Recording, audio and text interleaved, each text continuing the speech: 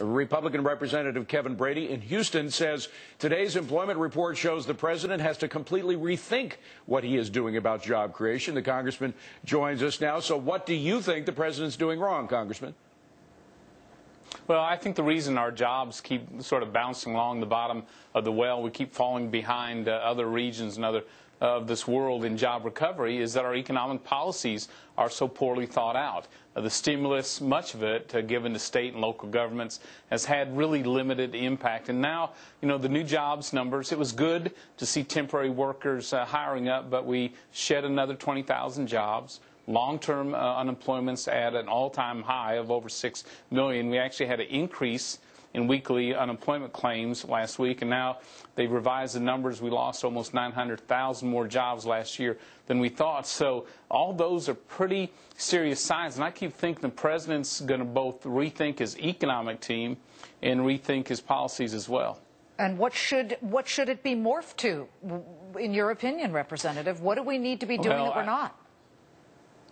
Two things. Start with that budget that he sent to Capitol Hill. It is any business that's looking seriously at hiring that opened up that budget had to be scared to death, because all the tax increases on small businesses, on capital, on energy, on local real estate construction, it was pretty discouraging. And then I think this new second stimulus bill that's coming through the Senate is sort of more of the same. And small businesses, they're not going to bring on a $40,000 worker to get a small tax credit.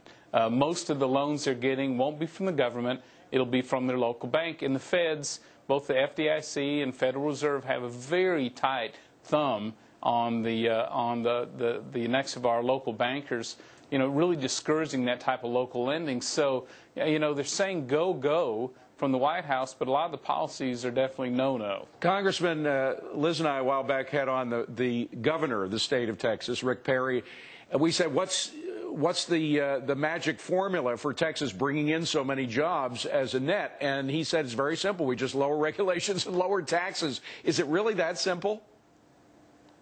Well, it's not, but you have to have a good business climate, and Texas does, because we do have lower taxes, we do have lower regulations, but we also have invested in international trade, exporting around the world, which has helped to lead our recovery. Energy, and including new technologies, are a big part, obviously, of our economy. So we've got a pretty balanced economy here, but it really is a spirit that you can do it, get government out of the way, and it's almost the opposite of what you see in Washington.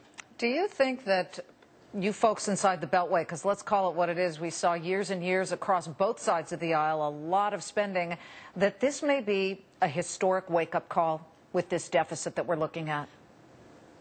Boy, it ought to be. And, you were talking, I didn't follow the stock market today, but clearly this week as we watched Greece struggle, Portugal and Spain following that same struggle after them, and then looking at our own debt situation, you would think it'd be a huge wake-up call down the road. And the debt, again, that budget, another $10 trillion of debt over the next decade, really, and that's a fairly optimistic view. Yeah, we're headed for huge trouble. And I know Republicans spent too much those last few years, but now what was an annual deficit under Republicans is now a monthly deficit under the Democrats, and it is severe, the consequences of that. Congressman Kevin Brady, Republican from Texas, thank you so much for coming in, Congressman. Appreciate it. Thank you. Thanks for having me.